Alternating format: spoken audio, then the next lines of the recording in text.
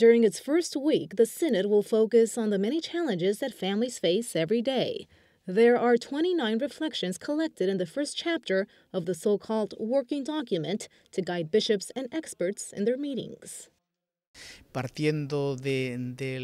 Based on what was said at the Extraordinary Synod, which discussed the challenges, the first part will examine some of these problems. From there, it will serve as a building block for the second week, which deals with vocations, and then the third week, which deals with the mission. Bishops are analyzing the underlying reasons for the high number of separations and divorce. They are also looking for ways to counteract the fear that stops young couples from getting married. Also on the list are the challenges posed by radical feminism and gender theory. The Synod is also looking into the challenges of families living in difficult economic situations, problems such as unemployment, low wages, and the lack of decent work that lead some families to social exclusion.